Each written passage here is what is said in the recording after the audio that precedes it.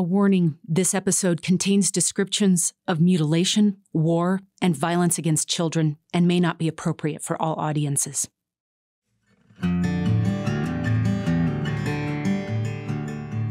When I was a kid, we rarely heard about Native American communities.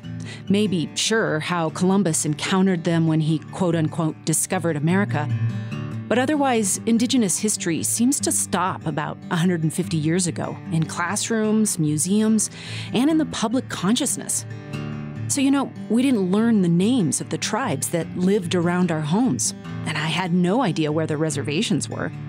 And it wasn't just my generation. One of my children's friends told me they believed all Native Americans had gone extinct. But lately, the American public has been learning that's far from the case. In the news, we're hearing a lot from Indigenous communities.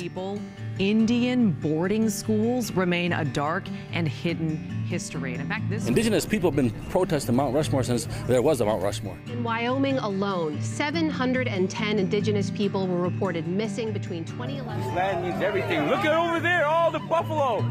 Look at all those buffalo. As a reporter covering tribal issues in Wyoming, I found it interesting that a lot of the most active and vocal voices have come from tribes in the American West. And when you sit down with the movers and the shakers, you hear what's motivating them is a desire to heal a history that feels very recent, very raw. The Plains Indian Wars, a series of brutal battles in the mid and late 1800s. In school, I didn't learn much about these wars at all. If I did, it was about isolated battles, like what the history books call Custer's Last Stand and maybe Wounded Knee. But actually, most of them can be traced back to one horrific massacre. Sand Creek. From Wyoming Public Media and PRX, this is The Modern West, exploring the evolving identity of the American West. I'm Melody Edwards.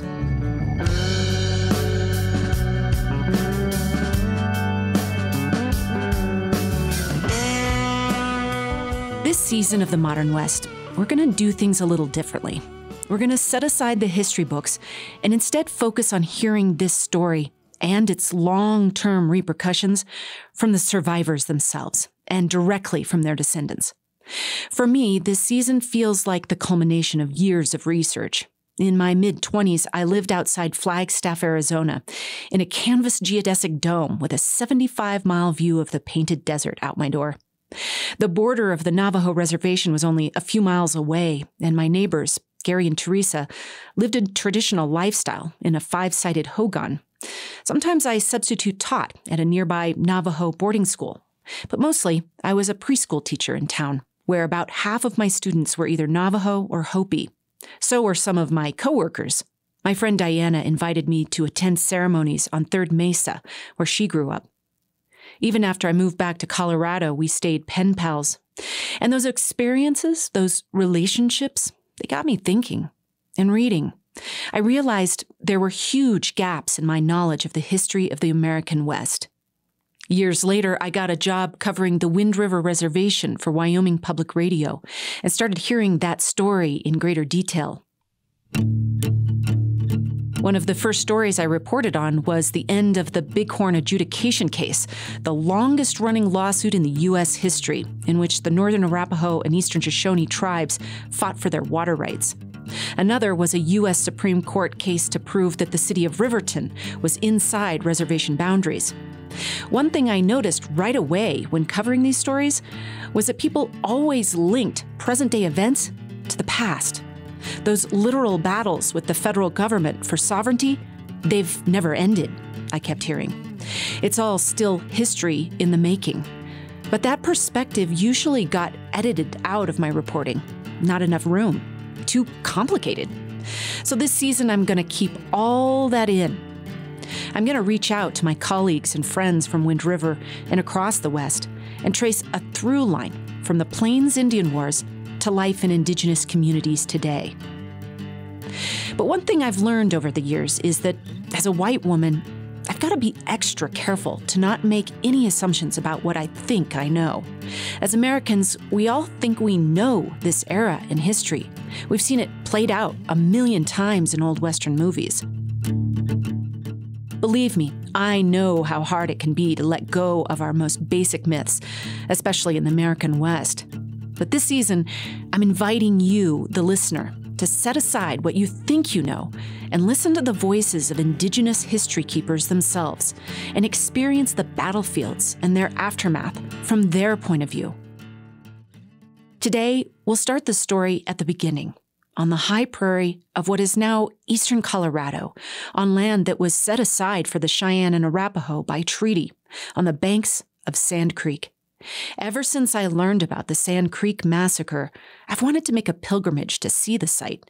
It feels like, as a Westerner, it's my responsibility, like visiting a Holocaust memorial if you're German. So my photographer Anna Castro and I made the journey. To get there, we drove due east of the city of Denver. It was a long drive, towns getting smaller and smaller as we went, until we were almost to Kansas. Turn right onto County Road West. It's a cold, bright day in early January. January 6th, actually, the one-year anniversary since the insurrection on the United States Capitol. That feels significant. It also happens to be only a few weeks after the anniversary of the massacre. The last town we drive through is called Chivington, named after Colonel John Chivington, the man who ordered and committed the massacre of over 200 Arapaho and Cheyenne people just a few miles away from here. Chivington is really just a ghost town now. There's a newish-looking church with a playground. We stop and photograph an old storefront with sun streaming through the roof beams, a shattered TV inside, a child's shoe. Then we continue down the road. The destination is on your right. Sand Creek Massacre Site. Arrived. We climb out of the car and feel it instantly. The pure quiet of this place.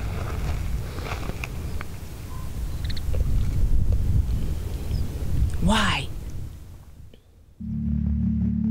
Why would a regiment of Colorado volunteer soldiers come all this way to attack a peaceful village of mostly elderly and women and children? We start walking up the path, trying to understand.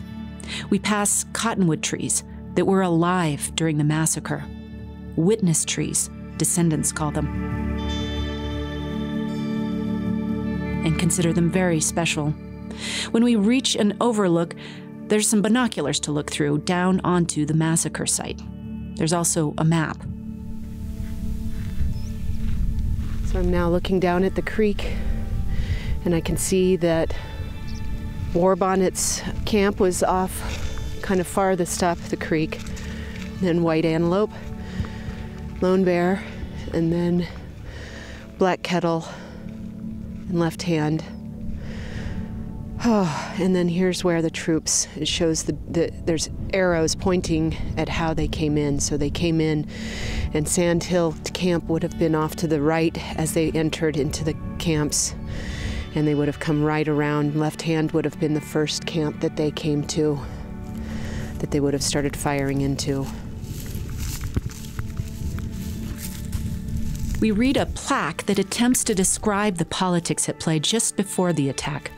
All this land was supposed to be protected from the encroachment of settlers, part of the Fort Lyon Reservation. But it wasn't clear who was in charge. Colorado assigned one Indian agent to interact with the tribes on the government's behalf. The feds assigned another. The Treaty of Fort Wise promised government assistance with teaching the Cheyenne and Arapaho how to farm. No instructors were ever sent, though. Those Cheyenne and Arapaho that did move to the reservation were... Then in 1858, gold was discovered in Colorado, and the two tribes' hope for a place to permanently call their own were dashed. That's what Ben Ridgely tells me when I meet up with him at the Wind River Casino. Ben's the Tribal Historic Preservation Officer for the Northern Arapaho tribe. He was the chairman of his tribe once, too. Plus, he's related to Little Raven, one of the only peace chiefs that survived Sand Creek. Ben is an older guy, but stylish, always sporting a pair of shades and wearing a down puffy covered in shimmery diamond designs. He's also been a drummer in a local rock band since the 60s. Ben says his tribe had always loved Sand Creek and the wide open plains around it, full of wild game and medicines and everything that they needed. We camped all along that area in the winter, because in the summer we were out in the mountains gathering our food and whatever we needed for the winter. We'd go out to Estes Park. We even camped in the area of Denver. We were in the Cherry Creek area all along. He says before the arrival of settlers, the Arapaho enjoyed the bounty of the mountains and the plains. After they arrived, though, it quickly dwindled. Trade routes had long brought news from tribes on the coasts, and since the arrival of Europeans in the 1500s, they'd been watching their neighbors endure war and violence. And in the meantime, there was treaties that were developed to try to protect our people, both tribes. But then more and more encroachment came from the settlers. And then the gold rush, Pikes Peak, brought more and more people into the area. And that started to bring in more and more skirmishes with overland, even the buffalo, wild game, because we depended on that for our people's livelihoods to survive on.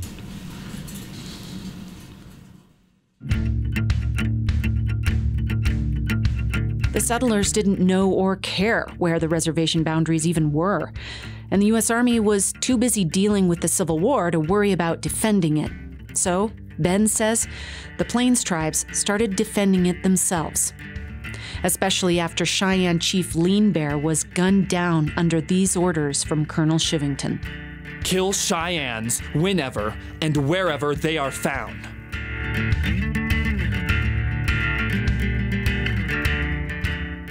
And Lean Bear was shot wearing a Medal of Peace he'd just received from President Lincoln. After that, the tribes attacked settlers dozens of times, and Coloradoans started panicking. Historian Ari Kelman wrote one of the defining books on the Sand Creek Massacre called A Misplaced Massacre. I chat with him over Zoom, a scholarly gentleman with a neatly trimmed beard.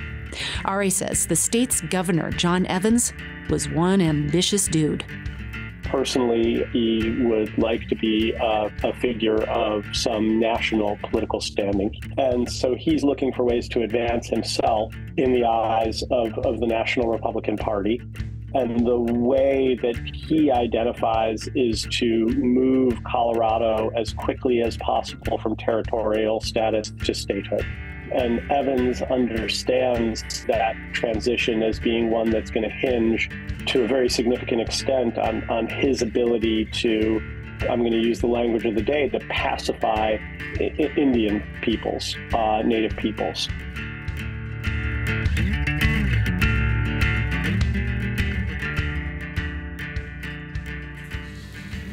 So the governor came in at that time, Evans, and he met with our chiefs. And in September of this year, the Sand Creek happened. And they happened to be chiefs there, along with some of the cavalrymen. Talked about us flying a flag there, a truce to keep the peace. In his memoir, Life of George Bent, written from his letters, the Cheyenne warrior and leader recalls meetings with the Army too, and hears them with his own ears reassure his people that if they just cooperated, they'd come to no harm. George was the son of William Bent, a frontier trader who married Owl Woman, George's mom. His dad served as a mediator for the tribes. Plus, the family were friends with Black Kettle, one of the most passionate of the Cheyenne peace chiefs.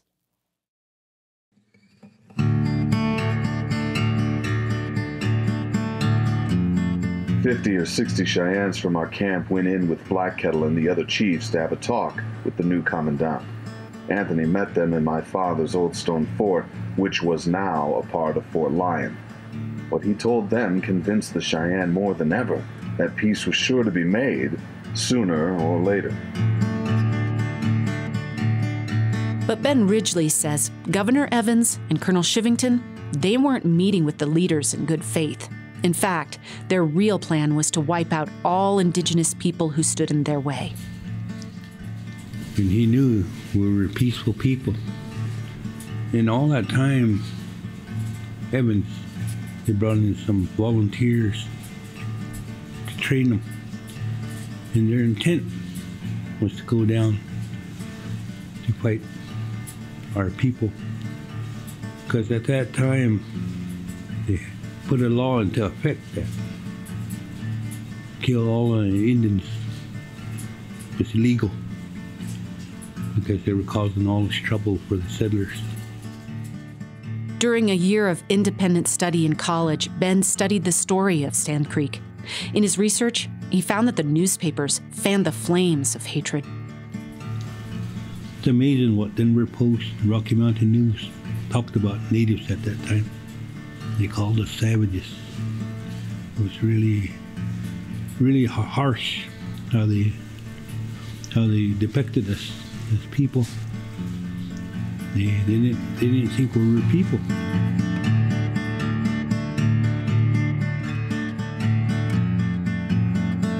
And because of this, tensions in Colorado kept escalating. The tribes tried their best to cooperate. When the Army asked them to turn themselves in to Fort Lyon in the summer of 1864, they went. Repeatedly, they find themselves dealing with federal officials and territorial officials who ignore treaties and who over and over again side with settlers, in part because of what we would call the racism of the day, white supremacy. There is an understanding that removing tribal peoples from Colorado territory can be equated with progress. So yeah, the climate was filled with overt racism, but also, George Bent says, just plain negligence. Chivington began gathering his troops about November 20th. Most of his force was made up of the 3rd Colorado Cavalry, who were not real soldiers at all. This regiment had been hastily recruited from among the worst class of frontier whites, toughs, gamblers, and bad men from Denver and the mining camps. Rough miners, bullwhackers, and so on. The men were not disciplined at all. Their officers had been selected by the vote of the men and had no real control over the men. The men were not even in uniform, and they were alike only in one thing. They were all eager to kill Indians. Ari says on paper, it didn't seem like Colonel John Chivington would have the makings of a war criminal. For one thing, he was a Methodist minister who preached strongly against slavery. One of his many nicknames is the Fighting Parson. He is a very, very large man, stands well over 6 feet tall, weighs over 200 pounds. He has an extraordinary presence, has a booming voice, and so he seems like good officer material. He serves early in the Civil War with distinction. But like John Evans, Chivington had big aspirations. He also wanted to get into politics. And when the Cheyenne and Arapaho turned themselves in at Fort Lyon, he saw an opportunity. Chivington does everything he can to make sure that there will be a fight. He doesn't want to lose an opportunity to secure his reputation and potentially his standing in Colorado territory and beyond. 2 other military leaders tried to stop Chivington's attack. Captain Silas Sewell and Lieutenant Joseph Kramer weren't normally opposed to warring with Native Americans, but still, they both implored Chivington to see that these villages were filled with peaceful people, families, old folks. But Chivington ignored them. He marched on. The massacre commences when we return. At this point in our interview, Ari pauses. What ensues is an unimaginably horrific slaughter. I don't want to get into great detail because it's in many ways it's not my story to tell. But I'll simply say that somewhere between 175 and 250, or even maybe 275 Native people are killed over the course of a very long and bloody day. The overwhelming majority of those who are killed are either women or children or elderly men. Ari recognizes that as a non-native, the story of the massacre belongs to the Arapaho and Cheyenne. And that's what I came here for. At the Wind River Casino in Riverton, Wyoming, Ben takes me into a small museum off the hotel lobby. It's where a deer hide painting shows the massacre story as it was passed down by survivors. It hangs behind glass and fills the wall when you walk in. Ben's father, Eugene Ridgely Sr., painted the story on the hide after consulting with Cheyenne and Arapaho elders. And he said that he was thinking about doing something about Sand Creek. Told him he was going to do a hide. And that's why he did this story for the future of our people, what had happened at that day. This deer hide is considered the definitive indigenous perspective of the massacre. I saw it replicated often in my research, in the brochure and at the Historic Site Visitor Center. Ben says museums everywhere would love to get their hands on it. It's worth over $1 million. But instead, it lives here on the reservation. Paintings like this were a traditional method of recording history, sometimes called winter counts, because artists created them during winter months when people had more time to sit and recall the events of the last year. When you look closely at this one, you see in vivid colors what happened that day, November 29th, 1864.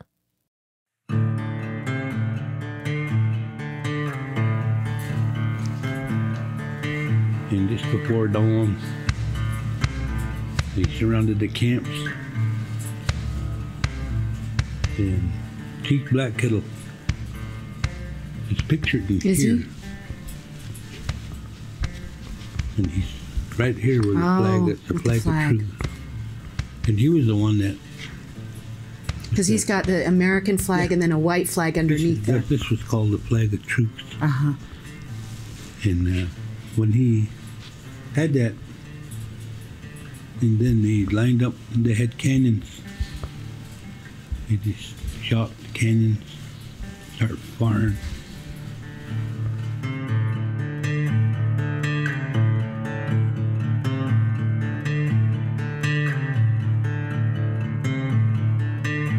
George Bent was one of the few Cheyenne warriors in camp that morning. He saw his friend Black Kettle rush out to meet the soldiers.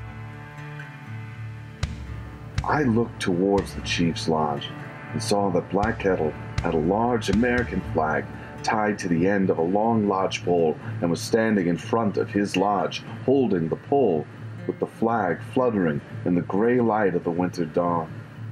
I heard him call to the people not to be afraid, that the soldiers would not hurt them. Then the troops opened fire from two sides of the camps. Everybody was all sleeping. There was hardly no warriors there.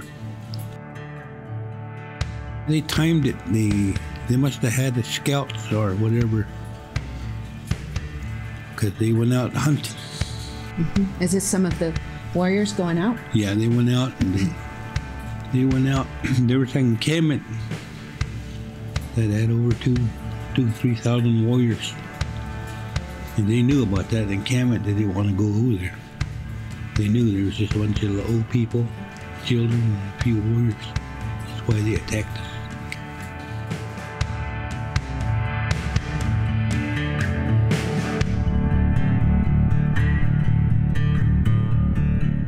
Ben says luring away the warriors by giving them permission to hunt was all part of Chivington's battle strategy, and that the colonel knew that the Plains tribes rarely went to war in the winter. So the first thing the soldiers did was chase off the entire herd of ponies, 1,400 of them, so the people had no way to escape. Snow covered the prairie.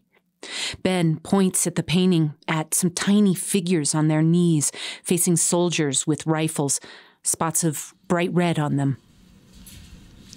And the bad thing about this picture here, it shows where people are running with their kids. There was our dogs were there. There was little kids that were begging the soldiers not to shoot them. On their knees, telling them, but they went ahead and shot them. And that was pretty brutal. Then they cut the babies out of the woman. They cut their body parts off, the men. And that battle went on all day. George Bent's friend, Little Bear, witnessed the atrocities firsthand.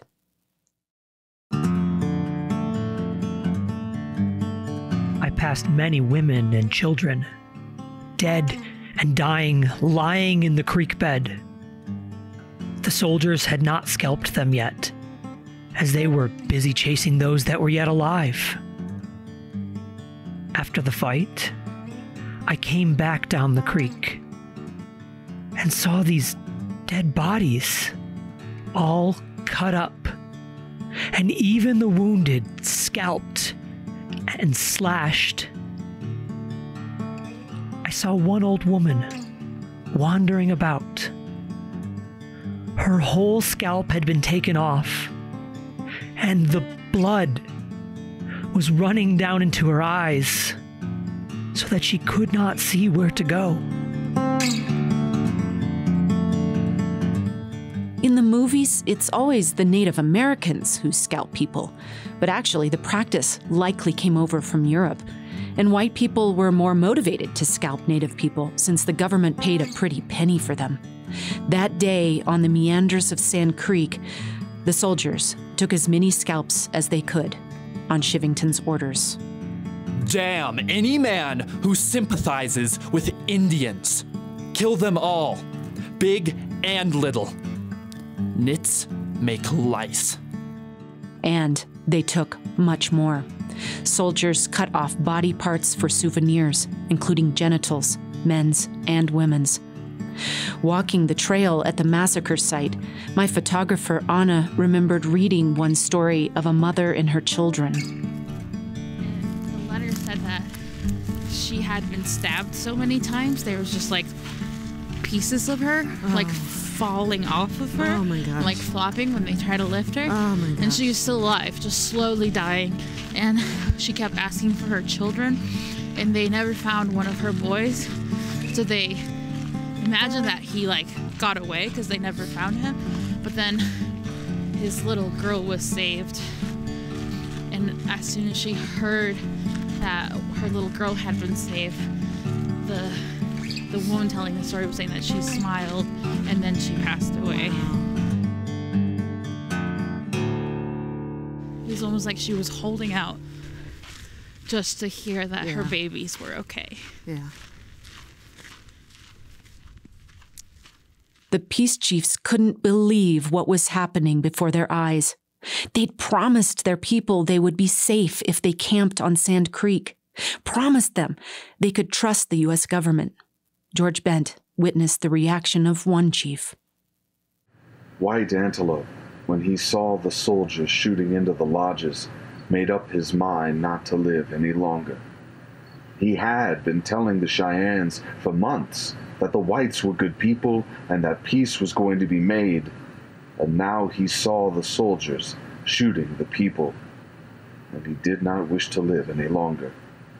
He stood in front of his lodge with his arms folded across his breast, singing the death song.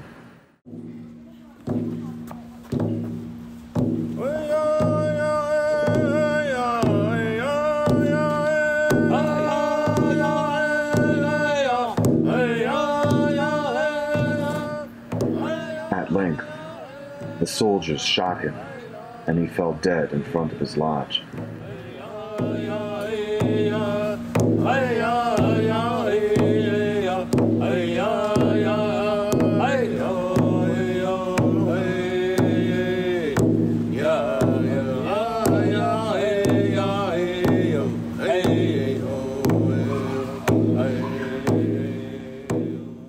A full 2/3 of the leadership of the Arapaho and Cheyenne were murdered at Sand Creek. One historian put it in perspective for me. Imagine our president, vice president, and 2/3 of our legislature killed in a single attack. The disruption and chaos it would cause to society.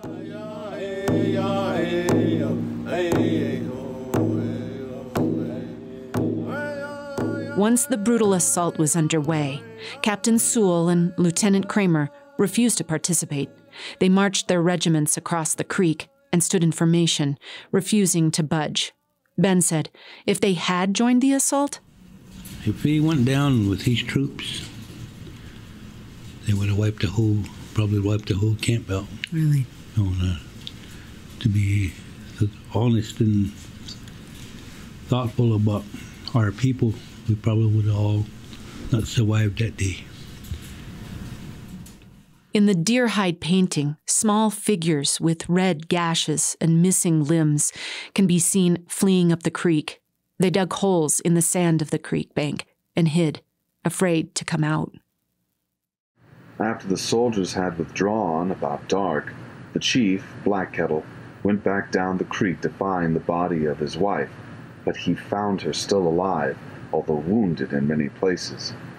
He took her on his back and carried her up the creek to where the rest of us were waiting. Her story was that after she had fallen and her husband had left her, soldiers rode up and shot her several times as she lay helpless on the sand. At the Peace Council in 1865, her story was told to the peace commissioners, and they counted her wounds, 9 in all, I believe. We were superhuman to survive, run through the snow, live in a teepee below zero. And we're proud people. We're here for a reason. And that reason is why we're here today, able to tell our stories from these people that lost their lives for us. That night will never be forgotten as long as any of us who went through it are alive. It was bitter cold. The wind had a full sweep over the ground on which we lay, and in spite of everything that was done, no one could keep warm. All through the night, the Indians kept hollowing to attract the attention of those who had escaped from the village to the open plain and were wandering about in the dark, lost and freezing. Many who had lost wives, husbands, children, or friends went back down the creek and crept over the battleground among the naked and mutilated bodies of the dead. Few were found alive, for the soldiers had done their work thoroughly. But now and then, during that endless night, some man or woman would stagger in among us, carrying some wounded person on their back. Superhuman to carry those bodies through the night, superhuman to carry those stories for generations. Ben says when they finally retreated, the soldiers paraded through the streets of Denver. It feels like one of the worst massacres in U.S. history. It is. Like I mentioned to you, when you massacre over 230 people and parade their body parts, and then not tell a story truthfully. They were calling it a battle from the start. They only recently started calling it a massacre. Yeah. At Denver, the men were received as heroes, and the town went wild over the victory over Black Kettle's hostiles. One evening at a Denver theater, a band of these heroes stepped upon the stage during an intermission and exhibited fully 100 Cheyenne scalps, mostly those of women and children, while the audience cheered and the orchestra rendered patriotic airs. A few of the men had still more ghastly souvenirs. Tobacco bags made of pieces of skin cut from the bodies of dead Cheyenne women. Historian Ari Kelman says these parades were Chivington's attempt at casting the massacre as a victory. But meanwhile, Captain Silas Sewell started writing letters. Silas Sewell is working behind the scenes, sending his own letters to other leading figures in the United States military, who in turn reach out to political leaders in Washington, D.C., making them aware of what really happened at Sand Creek. John Chivington wants everyone to believe that Sand Creek was a glorious battle. Silas Sewell counters that it was a massacre. Little more than that. A dastardly and horrible, horrible deed. It was an embarrassment to the Union. It was an embarrassment to the cause that Sewell believes in. Sewell's letters ultimately lead to multiple federal investigations into what happened at Sand Creek, all of which describe it as a bad act, one of which calls it a massacre. And then Sewell is murdered in the streets of Denver.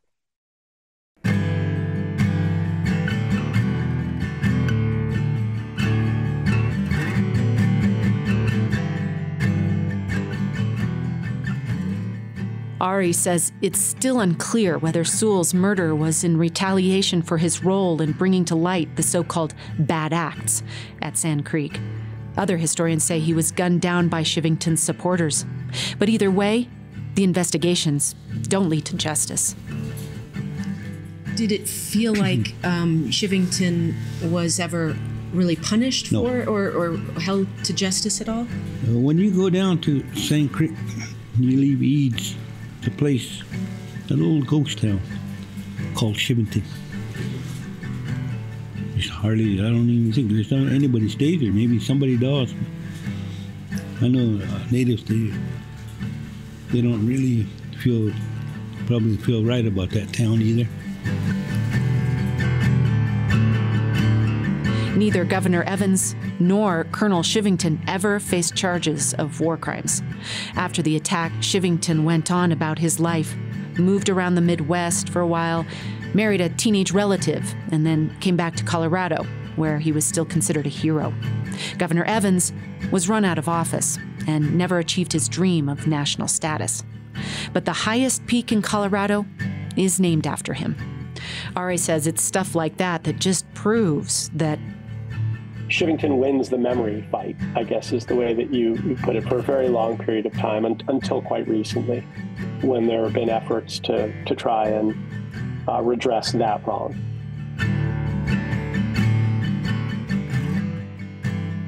And when you lose the memory fight, it's hard to keep carrying the burden, even if you are superhuman. Growing up, Ben saw his parents struggle with trauma. Both speakers of Arapaho, his father rose to become a prominent tribal leader, and his mother, daughter of one of the tribe's spiritual elders, taught traditional arts and crafts. But they experienced abuse at Indian boarding schools. As an adult, Ben became an educator working for the Department of Education and chairman of the tribe himself. All the time, he and his family never forgot Sand Creek. They wanted to see it turned into a historic site. And then when the project started in 1998, I was co-chairman of the tribe. We talked about it with our council. And we started meeting in Denver that fall. And then we said, well, we're going to talk about how we're going to proceed in finding this site.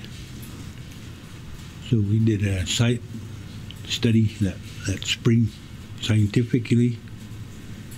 We had our elders go down and pray.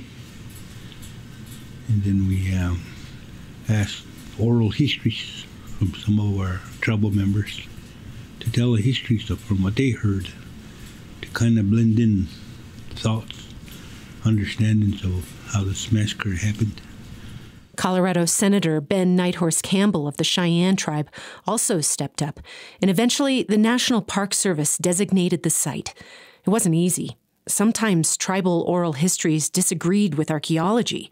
But Ben says since then, the Methodist Church has issued a formal apology for the atrocities committed by one of their ministers, and their congregation made a pilgrimage by charter buses to visit the site. One of the closest towns to the Sand Creek Massacre site is Lamar, Colorado. For years, their school mascot was the Lamar Savages. Recently, the school changed that to the Lamar Thunder.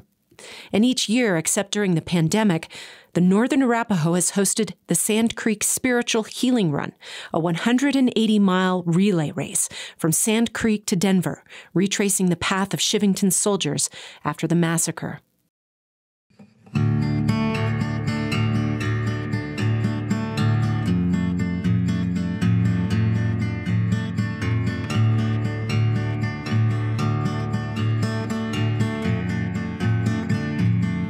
A few years back, Colorado Governor Hickenlooper met the school-age runners and had something to say.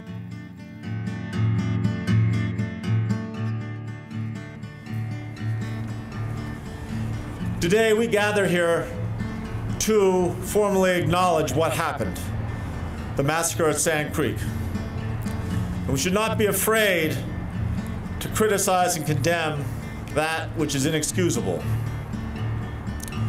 So I'm here to offer something that has been too long in coming. And on behalf of the state of Colorado, I want to apologize.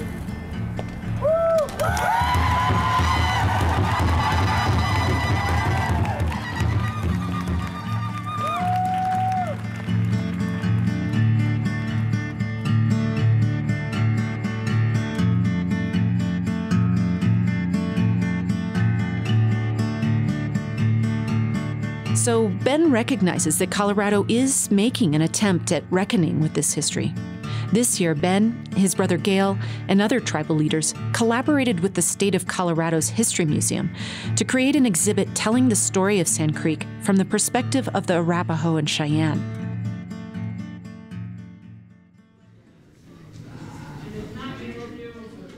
On our journey to Sand Creek, Anna and I stop at the museum. Outside the exhibit, teachers give a group of middle schoolers an introduction. Historian Sam Bach tells me this exhibit isn't like any other the History Colorado museums ever created. This was the first time History Colorado created an exhibition that was told from the first-person perspective of a tribal community. He gives me a tour, and I notice how people grow quieter and linger longer the further we wind through the exhibit. On opening day, it was really shoulder-to-shoulder capacity in here, and the room was pretty silent. I think a lot of people need time to process what they're learning, and especially, as we've said, given the relative newness of this story to a lot of people, I think we need a contemplation time, and in fact, for that reason, there's a corner of this exhibit that's actually a pretty significant chunk of the floor space that's devoted to giving people a place to process. We've been calling it the contemplation room, and it's an area with no information. There's no artifacts. It's just photographs of the site that have been blown up really big to give you sort of a feeling that you're at the Sand Creek Massacre National Historic Site, along with audio recordings of wind and birds and bugs and stuff from that site to really give it an air of, just kind of calmness, of separation, time to think, time to grieve. Toward the end, you can put on headphones and hear survivors' family members tell the stories of the massacre that have been passed down, and read copies of the letters that Captain Sewell and Lieutenant Kramer wrote, describing the horrors of that day in their own handwriting. It's a balm to walk into the contemplation room.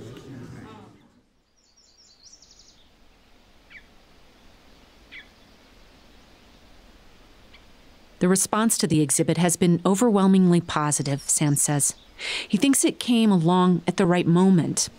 I don't think it's a surprise to anybody that in the wake of George Floyd's killing in 2020 that there's been a renewed interest in better understanding how our nation's state of race relations came to be. And so I think, of course, the Sand Creek Massacre exhibition here at History Colorado is part of that context. But, of course, it spawned a lot of different efforts. Renaming Mount Evans is certainly a really high-profile thing that is still very controversial, right? And a Civil War monument in front of the Colorado State Capitol has been removed, with plans to replace it with a statue relating to Sand Creek. Just one of several efforts in the state to make change. This is, speaking as a historian, this is a moment, it's a very special moment in time that happens periodically in American history where, we kind of hit a pause button and we all ask ourselves collectively, what do we want to do differently in the future? Ben agrees that this is a special moment in history, and that's why he'd like to see more reparations for Sand Creek. The fact is, Governor Evans' vision of wiping out the Arapaho and Cheyenne from Colorado, it worked. So now, Ben feels that some of those lands should be returned. So I'm publishing a book here next year. I want to continue on to build more and more awareness in Colorado and go after our reparations that are owed to us by the federal government. The Northern Arapaho are working with the city of Boulder to reclaim the land where Shivington once trained his soldiers. Mount Evans could be renamed Blue Sky Mountain after the Arapaho name for themselves. The state could give tribal members free tuition at Colorado colleges and universities. Offensive place names could be changed. More could be done to recognize what happened on Sand Creek. Ben has visited the place over 80 times in his life.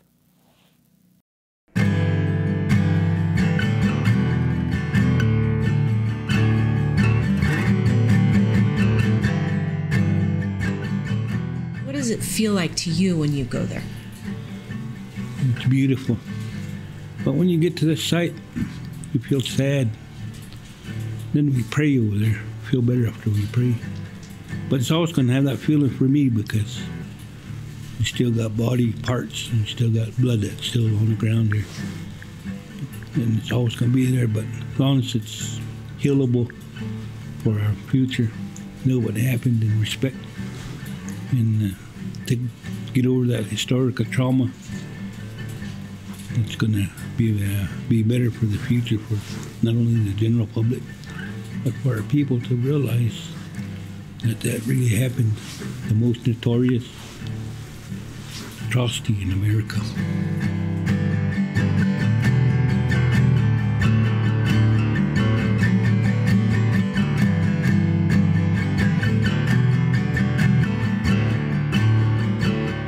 The most notorious atrocity in America.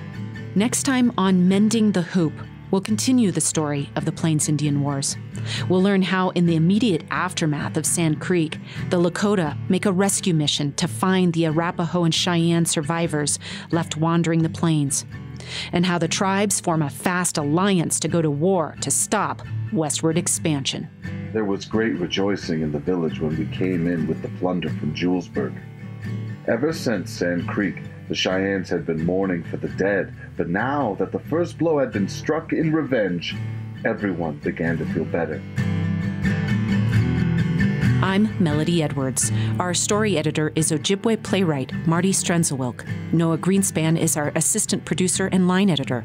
Our sound designer is Charles Fournier. Luke Foring is the digital producer.